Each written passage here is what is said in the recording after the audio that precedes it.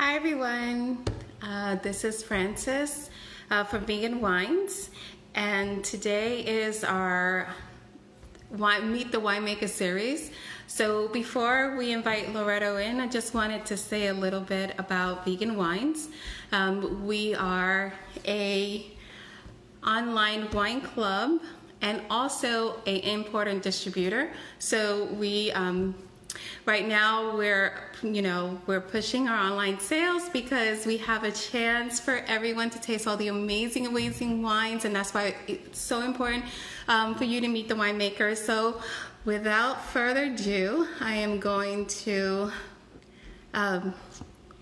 introduce the beautiful lady. We're just waiting for her now. Oh, hi Agrifo, how are you? Thank you for joining us. Hi. How are you? Great. I'm very happy to be here. We're very happy to have you. And we're going to let you take the stage and introduce yourself.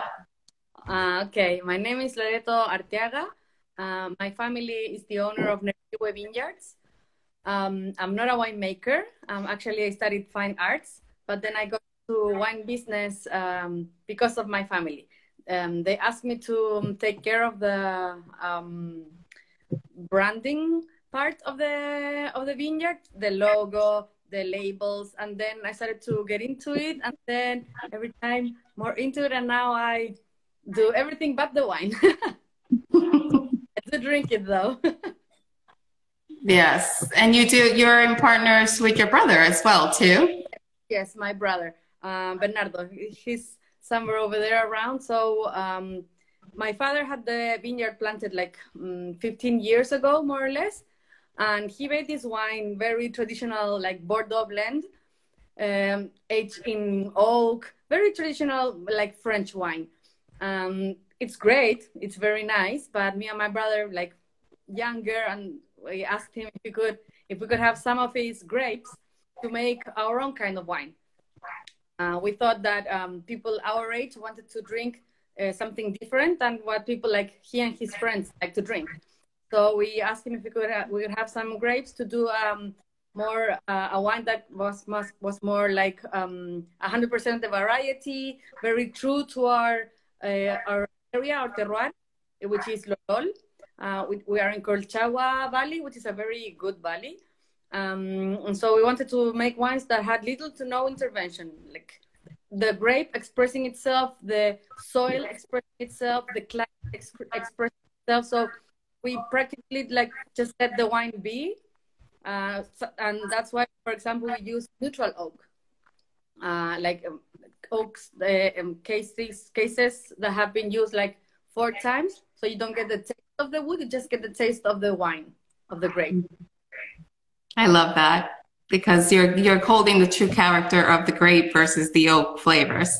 Yes, and that's why well, the vineyard is called Nerkihue, but the line of wine that we do is called Quiebre. I'm going to show you the label. And Quiebre in Spanish, it means like a break. So it's like a break from tradition. Like the wine that my dad makes is called Justo. It's a family name, but it also means fair. It's a very like traditional name. And the labels is very French, like the wine house and the winery, like a drawing, very traditional. And he said, like, you can do whatever you want in the young wine. At first, we called it the young wine because it was supposed to be young people. And then we call it Quiebre because of the break. That means doing this type of wine versus the other one that is very traditional. Yes, I love it. And that's one of the things I really love about your wines because you don't like your Syrah. I fell in love with it because you can drink it on a hot day and you chill it just like I do too. Yeah, in the summer I chill the wines all the time. You're getting to summer now. We're getting to winter. I'm getting like a fleece jacket. Oh yeah, super sorry. We're going to be jealous of you in a couple of weeks. In the summer, I keep them in the fridge and then just take it out of the fridge maybe half an hour, 20 minutes before I'll drink it and serve it like a white wine. It's very fresh. You get like lower alcohol so you get more of the fruit. You can have it by the pool or as an appetizer. Like it's very fresh. Yes, I'm actually having it now, and it's a very hot day today in New York.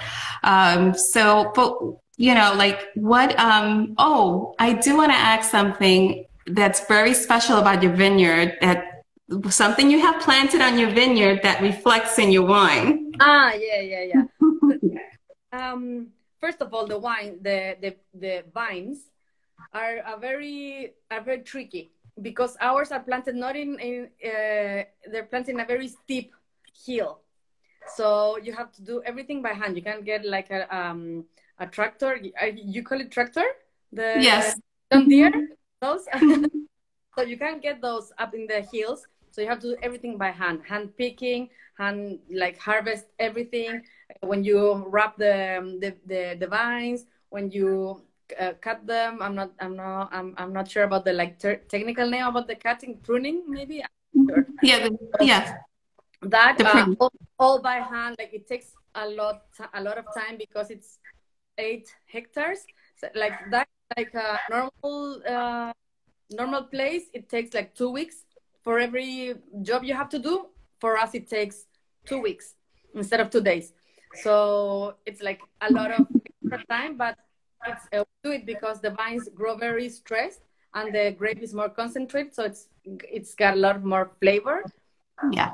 So it's like it's not very good for if you want to sell your wine to get like a lot of kilos, and it's not a good business. But if you are in the premium quality wines, it's a good idea. So that's what we did. And then we also have very eucalyptus trees planted that they were next to the Malbec that we have.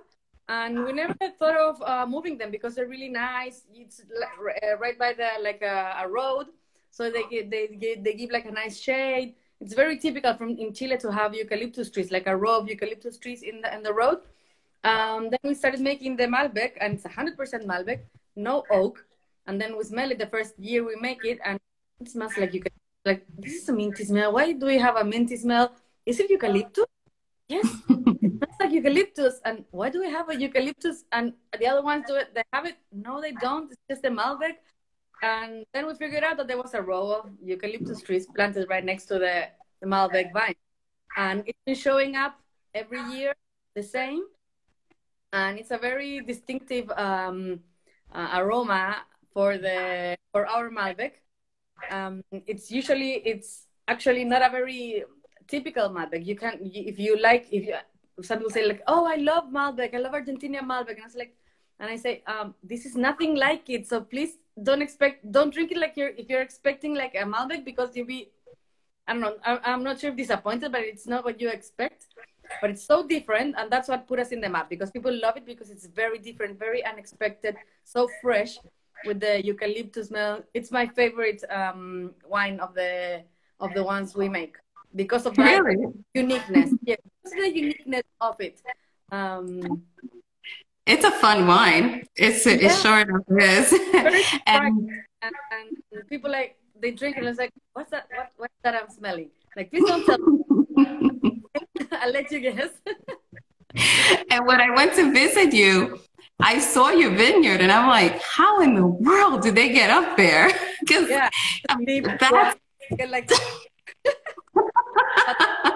but the view is amazing of the valley.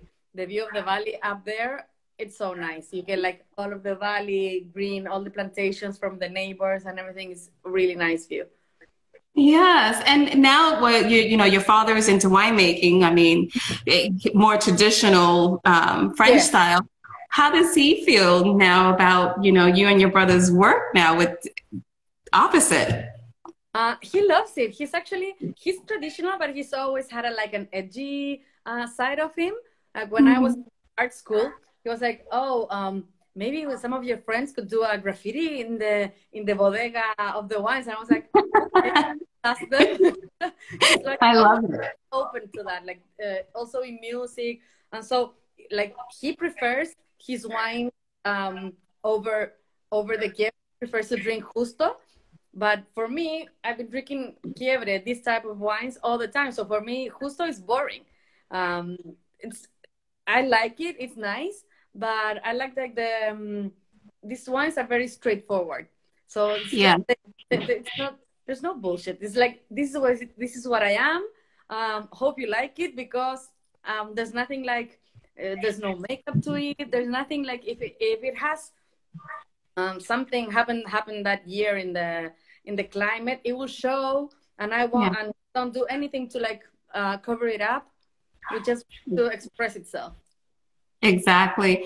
And, you know, the fact that you are the way you and your brother decided to do all this for the younger generation, for, you know, for young people now don't want to save wine so much, you know, like, okay, let's keep this in the cellar for how many years? We want to drink it now.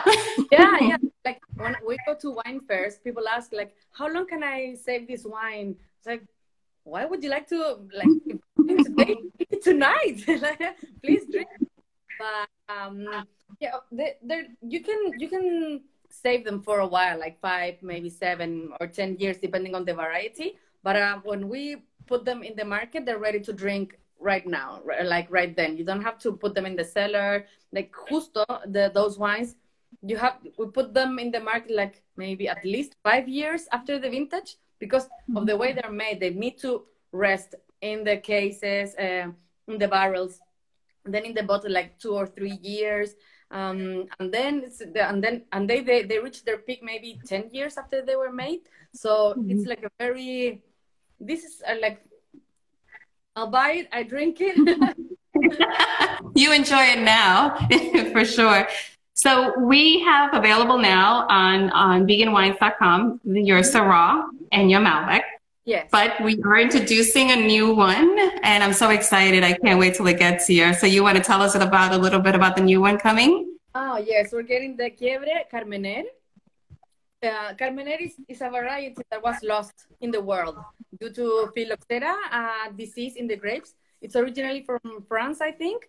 And then it was wiped out. Like, it was nowhere to be seen. And then in Chile, we had Merlot. And then we had this different Merlot that had a different leaf, and you had to harvest it like a different time. So you have to treat it a bit differently than the regular Merlot. But it was like, okay, nobody really thought anything about it. And then some guy was like, this can be right. Why do we have these two Merlots like so different? And he started looking into it, and he figured out it was Carmener, the lost variety.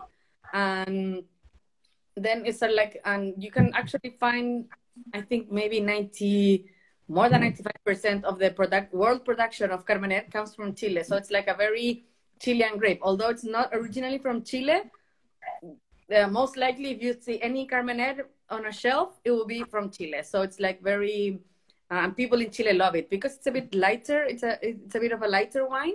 So it goes very with everything. You can have it also only with appetizers, some snacks, or by itself. Like you can drink it by yourself and talking just to your friend, and you never notice it. Oh my, drank a whole Like, the bottle is gone. Yeah, it goes very, and yeah, people love it. Women love it also a lot. Not that strong. It's also a bit sweeter. Not sweet because we don't do sweet. It's just it's very like black, like berries, blackberry, or blueberries, very dark. Of the berries that are dark, but it's also like very fresh. You don't sometimes in the Carmener you get a very jammy feeling, like fruit but jammy. And this is fresh fruit, and that's what we love about our wines, because they're like always fresh fruit. Like there's always a lot of fruit, like fruit, and it's like a bunch of fruit. And that's what makes them very easy to drink. You can pair them with whatever you have at home. Actually, I think there are no wrong pairing. Yes. Like whatever you're having, it's probably will be for whatever wine you have. So there's some meats, like for example, seafood go only with white wine. No, yeah, they go great, but sometimes you can have seafood with a red wine and it goes very well. Yeah, I remember when I went to visit you, you made a delicious like whole Ah, table of vegan food with the wines. Oh my gosh, it was so delicious. And to know that a lot of your traditional like vegan dishes mhm. just pair so beautiful with these Yes, wines yes, too. we pair them with humitas. Humitas are very similar to tamales from Mexico. It's just sweet corn mashed and cooked with some herbs, and then you cook it in the leaf of the corn. So you wrap it up, so it looks very similar to a tamal, and then you just open it and you serve it. We have it with a tomato, and then tomato, onions, and some basil. So it's very summer dish, and you can have it the same way, like cooked in a plate. And some people have it just like the mix of it, and others use that base of the corn with meat, like minced beef or minced chicken. But you can have it by itself. Also, it's called pastelera. So, and I love every variation of corn. I know I do too, for sure. And you actually gave us the vegan recipe to pair with your wine for the wine club members this month. Oh, So yes. thank you for that, because I love it this. can, I'm not sure if you actually ended up with the lentils or the curry. the curry. Okay, because there's this wine food blogger that I follow a lot. It's called The Endless Meal, and she does many vegetarian and vegan recipes. She always makes them very tasty and very easy to cook. Like for me in the quarantine, I've been getting more into cooking. I'm thinking everyone is getting more into cooking these days because now we have time. And yeah, the Malbec, because of the like minty and the eucalyptus smell, it's very fresh. I usually pair it with Indian or Thai food, especially with coconut milk or coconut cream, because it cuts like the fatness, the richness of the coconut milk and the curry, and maybe cashew nuts and stuff like that are very typical from that. So it goes very well with that. Okay, I'm sure they're gonna love it. And I love it. we we actually also have a El Grifo is a restaurant in Puerto Rico that's 100% vegan, Okay. and it's gonna be posting on Monday their recipe on our blog post. It's pairing with your Syrah, so Oh, I'm pretty excited about that. and Hmm. a vegan recipe, like a vegan version of a traditional Puerto Rican dish. Dish. Yes. Oh, Yeah. great. And so I'm very excited about that. So with that said, can you tell us a little bit about your Syrah, how, and your, so the Syrah and the Malbec, Uh-huh. your taste when you taste it, besides the eucalyptus. Yes, and also later, like in the later harvest, we've been getting more of a hint of eucalyptus in some other wines. So now you can find in some of the latest harvests of the Syrah, sometimes you can get like a hint of eucalyptus too. But the Syrah for me, it's always been a very when I was like younger, I always had that Syrah. It had to go only with lamb, very greasy meat because it's very strong. So you need to cut the fat of the meal. And I was like, why? Because they're always very heavy, very structured. And our Syrah, we try to go like the lightest way possible without losing the structure and all the like fruit of Syrah. So it's a bit of a more it's a very easy to drink Syrah. So you don't have to necessarily pair it with food. You love it, and you don't even need you don't need meat. So you don't Yeah. need meat to enjoy a Syrah. So there are so many myths about the pairings of the food that you have to just like go with it and like jump in the pool and say like I'm going to have this with whatever I'm having tonight at dinner, and it will be great. Yes, it's more the mood thing, your mood kind of deal in the wine. But yeah, your Syrah, you can definitely drink it by itself, for Yes, sure. all of That's the Nerkihue wines are meant to be drank by itself, or like not necessarily have to pair it with a big meal. Some people exactly. like you have to reserve wine for a big meal, not maybe for the snacks or or like by itself. That our wines, you can do whatever you want. You can have them by themselves. They're very easy to drink. That's what we want. To like people like can drink wine, try the varieties. Yeah, and also your wines. This one is your Syrah. I'm trying to look. Sorry, it's like 12%. It's very low in alcohol too, right? The percentage. I think it must be 13, 13. 13.13. Yes. Yeah. Yeah. But sometimes people think with big wines, it's also the percentage, the alcohol is big, and this one is still it's low, 13. We usually get we try to go to every year we try to lower our like alcohol because we want it to be easy to drink. So when you drink too much alcohol, it's more difficult.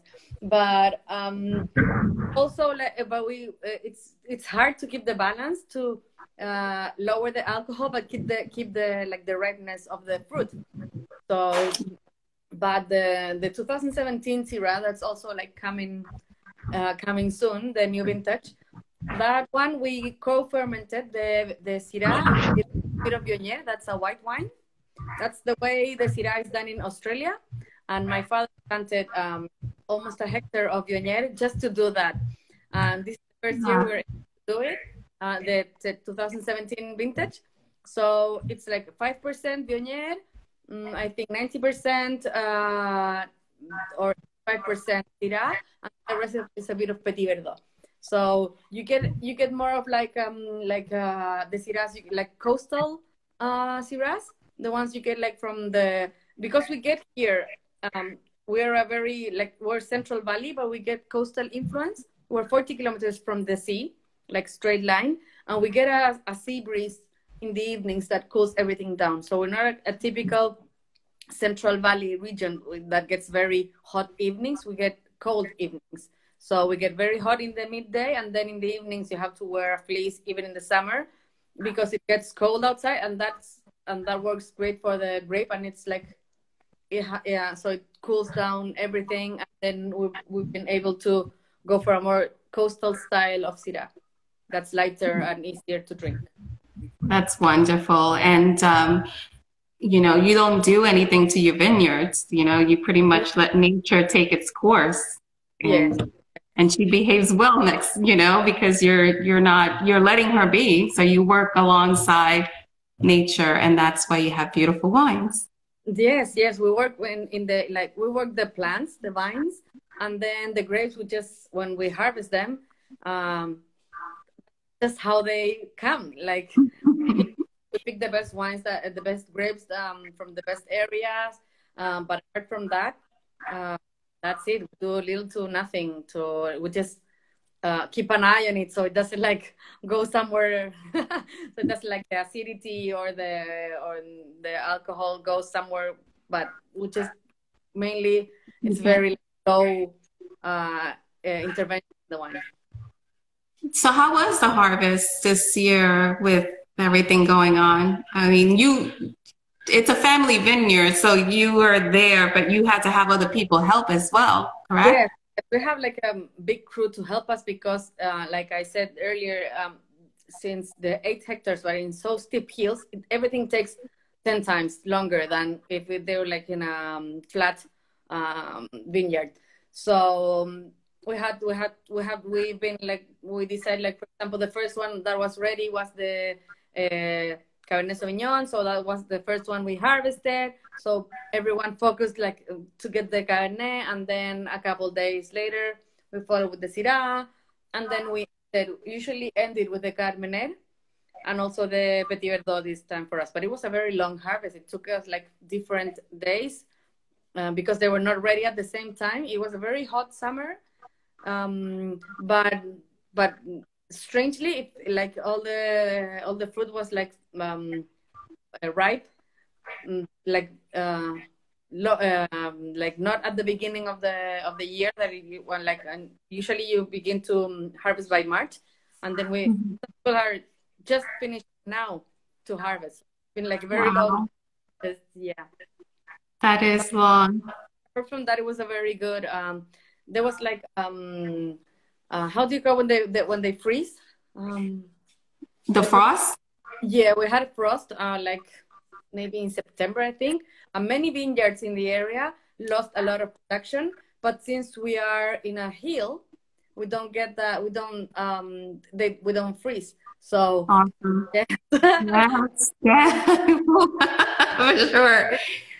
we were So safe. you think Yeah. it's a good harvest this year, huh? Yes, it's a good harvest. Yeah, I have high hopes for the 2002. That's awesome. So, what is the hardest thing? I mean, this is your and your brother's business, but it's a family business, of course, for your father started. And you're not the winemaker, but you see everything going on. You're part of the harvest. But what is the hardest thing for you in the wine business that you've seen? Like for me personally, Experience. it's Mm-hmm. because it's just because that since I didn't study like winemaking, as like I have to learn like other stuff, so I don't like that. That's like a hard area for me. But like in the business, being small is very hard in Chile because we have very good wines that are very low priced. Because we have very good vineyards, and so when we do our wines that are very small productions, very high quality grapes, and you have to charge double than like the wine you get in the supermarket. People are like, why should I buy your wine? I can buy a decent wine for half what you're selling. It's like, yes, but ours has personality, passion. We're very passionate about what we believe. We work with local people, fair trade, like wages and everything. So also everything, buying everything when you're a small producer, it's everything. The unit is more expensive when you buy than when you buy now, like 8 million bottles, and I buy only like my whole production this year was 7,000 bottles. Mm-hmm. So it's a A very small. but yes, and everything. So everything is a bit more expensive. Like each label is a bit more expensive. Like and then everything adds up, and of course the grapes are very they're expensive to produce in the steep hills because everything takes 10 times longer. Mm-hmm. So, but we do it because the quality is there, and we believe that people should try get to know wines like this. Um, so that's what I think that's the hardest because since we're small, we don't have like the budgets of big market for big marketing campaigns. We don't have a marketing department. It's like, oh, can we do marketing something? So let me ask the marketing department, Loli, can we make this department? Like we are everything. So, so that's like the hard part, um, but it's also the best part because since we're small, the owners we're involved in every part of the process, and when we meet someone or we sell our wines, we can meet face to face with the like the consumer, and when they buy wine, they love it and they tell you that they love it. I can look at them in the face when like in their face when they're saying that, and I think in the big companies the owner never gets that. He never gets a chance to like really talk to like everyday people, like the people that love their wine. They can't do that. It's very difficult, and for us day to day, and that's what we love. We love we love sharing our wine, and we believe that that for like a consumer, that's like a bonus to getting to know the winemaker or the owner. That's a privilege that you don't always get. You can ask all the questions that you want, and you'll be able to answer it because we made it. We know why we made it. We know where it was planted. Instead of maybe like I don't know, sometimes in the wine fairs or the wine events, you pay some good-looking girl and some good-looking guy to show your wines, and they probably don't know anything except that it's white or red or the variety. So because that's what they. So if you want to know a bit more, they won't be able to answer you. Yeah. That's I think it's great for the like small producers. That's like a thing we love about it because we're able to share the passion with the Mhm. consumer, with the all the other wine lovers. No, it's true. It's one of the things I really admire about the whole group, because you're a special group for vegan wines. The Chilean group is amazing. I mean, one of the things that I really admire about the group is that you're trying to make your own mark. So you're trying to express your grapes your way, and it tastes phenomenal. I mean, they're amazing. And everyone has their own personality, and we don't compete with each other. Hmm. We're friends, and we know that if one of us is doing great, it's great for all of us, because it just goes that if one of the wines is like a big hit, he'll be talking about MOVI, the movement of independent winemakers from Chile, or small producers. So he's like carrying the flag for all of us. So if they rise, we all rise with them. So we're always like supporting each other, liking their posts. And I don't know if Andy, for example, from Mujer Andina, their sparkling is amazing, and I'm always buying her sparkling. I don't buy it at the supermarket. I buy my friends' wines, and I take them to my other friends that are not in the wine business dinners, and I tell them all about my friends' wines, like Jose from Tingario, Jaime from Home. I buy from them, and I always upload it to social media. Like we try to, and we do it, and everyone does it with the others. So it's a really great group, and it's a very good support system for like small producers. Yeah, I'm very glad that Jose introduced me to all of you. Believe me, that trip was amazing. And because of it, we have a great Chilean portfolio on veganwines.com. So, is there anything that you would like to share with the audience about your wines? Oh, maybe, well, it's not about the wines, but it's about some of the also the other members, like the Chilean group. What I said about MOVI, Yes. the movement of independent vintners from Chile. We are 34 members, all very all different sizes of projects. Some vineyards are bigger than ours, some are even smaller, some export, some don't export because they make 2,000 bottles a year and that's it, and they sell it here. We have like whatever style you can imagine, we have it, and that's a diversity we have in Chile. And we're always helping each other, all the association, I think association, right? Like helping each other, work together, because together we are more. So Andy always said, like, together somos más. She mixed it in Spanish and English, and that's like all of us working together makes the group stronger, and then we all have a better chance to get our message out in the world. That and we want people to think that Chilean quality wines come from MOVI, because they are outstanding and passionate and all with their own personalities. And you have a very great you have a lot of MOVI members in your portfolio, and it's like a quality seal in Chile to be a part of MOVI. And it also means like you're someone that believes in like, you have beliefs, that you believe in the passion of wine, and like dreamer, like a dreamer, but that goes for it and makes and gets things done. So it's a really cool movement. Yeah, no, it is. It's one. So part of our searching for wines that are without animal products is also the winemakers. We really need to know that you love what you do, that this is your passion. And that's one of the things that I hope that the audience sees right now, coming from you, how much passion you have for winemaking. It's not just, of course, we need to make money, but you love what you do, and that's very important. Yes, that's we're very proud of what we're doing.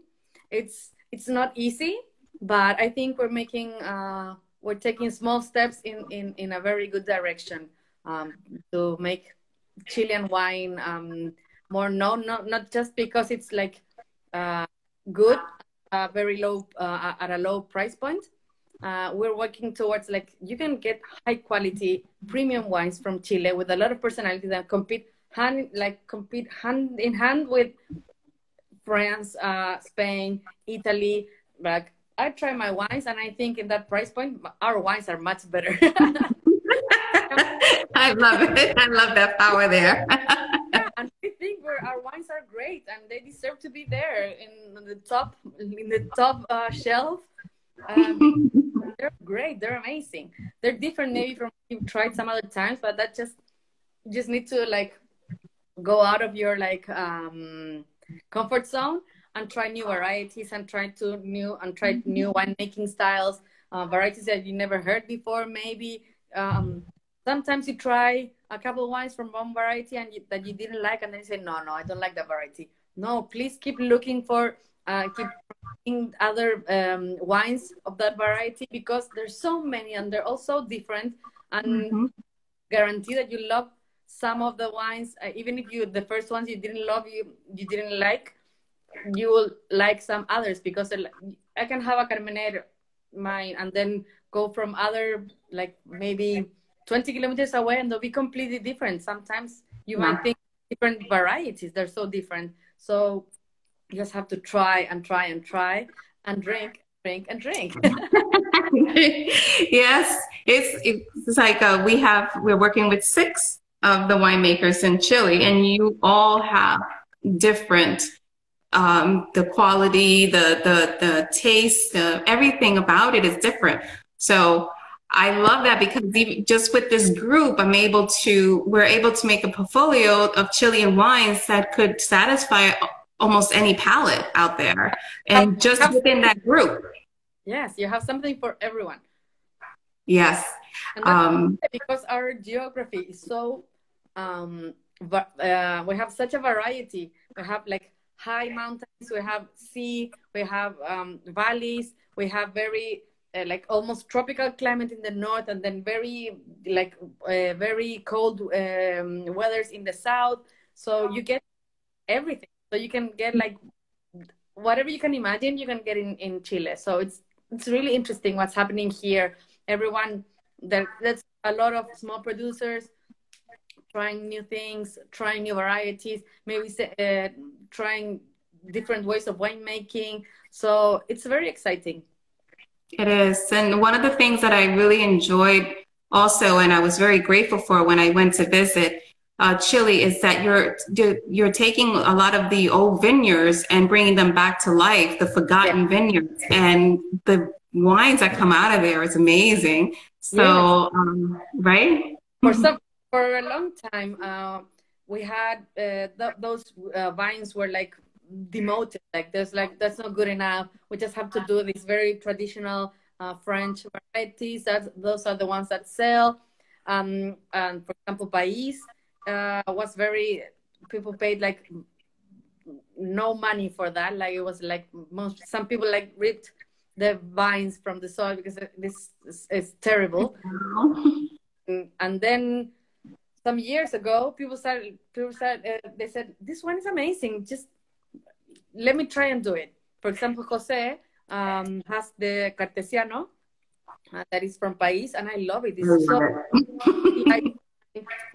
very fruity, and probably like a big company wouldn't 5 years ago would have never made a Pais wine, because it was like out of the question here. So the small producers are taking risks and innovating in the wine world in Chile. So yeah, exactly. Yeah.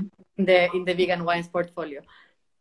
No, we're very grateful to have been so fortunate to be able to meet all of you and work with you and partner with you, because you are doing what the future of winemaking is going towards. You guys are the future, and with some amazing wines. And you know, I have to turn on my light real quick because it's getting dark here. So sorry about that. Forgot to do that beforehand. But you know, thank you, Loli. Your name is Loreto, but we like calling you Loli, so thank you. Loli. If you say on the street, I'll just keep walking. And we were supposed to be now in Chile, well, coming back home from Chile. And then you guys were supposed to be coming in October with Pro Chili and Moby. So a Yes. lot of things have changed. The quarantine, all this COVID has been stressful for everyone, but yeah, no more trips. So also all those funds are going to help people having the disease. So now we're figuring things out, but still we're probably when we're able to travel, we'll just go visit you to New York and show our wines, because we love showing our wines. We love meeting new people and showing them what all of the new Chile is in the winemaking thing. So for us, it was so great to meet you, because when you try to export your wine abroad, people always assume like you're a big company and they treat you like a big company and say, oh, you don't have organic certification. It's like, no, we don't. And so you were the first one we met that you understood what it was to be like a small producer, and that it has a special and unique value. And you and for us it's been so great to work with you, because you see that and know that that is a good thing instead of a bad thing. For us, being small is a good thing. But most of the business this as a bad thing. Everyone wants to be big, very big, and we don't want to be that big. We just want to make the best wines that we can, and if that means being small, we're small. So exactly, because patience, that's what makes good wine. And now, as everything is changing with, you know, the weather, the harvest, patience, that's mainly, you know, and that's how you get good wines now, by listening to nature. And that's what you guys are doing. So our motto is to get not just any wine, and not just any wine because it's vegan, but it has to taste good. The juice must taste good, and all your wine tastes good. I wanted to, before I forget, I wanted to just tell everyone that I was supposed to say this a long time ago, that with the two, the Syrah and the Malbec, for now, it's free shipping if you order it with winemaker promo code when you go to veganwines.com, and you will taste what we're talking about, the beauty of your wine. So I encourage you to go and get those wines, because you will be very surprised that they're not the typical traditional Syrah and Malbec, but in a fun way, in a very good way. They're fun and very easy to drink. They're not like weird wines but like funky taste, or this is very good wines, very fresh, but like a bit different. Yes. So the code maker? I didn't hear you, sorry. The code is winemaker. Winemaker. Okay. Yeah, so we're going to have it valid for the rest of the evening. And we're in the same time zone, you and I, so that's good.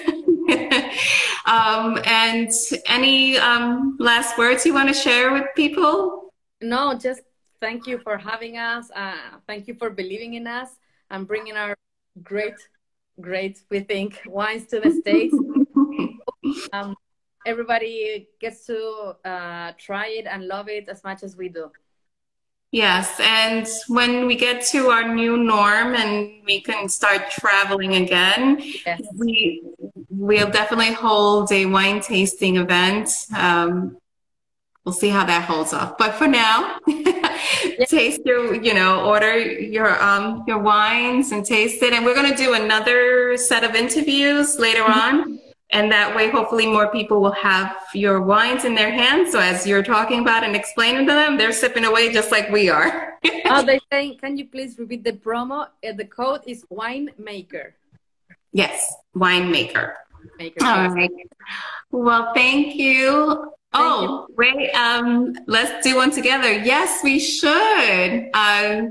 So there's a lot of things in hand that we can work around. So anyone that, has any ideas, please email us at info@veganwines.com. We're always open to suggestions, collaborations, because that's what it's all about. We just want to make it fun with good wines. And with hardworking people behind them, as you can see, Loli and her family is all about.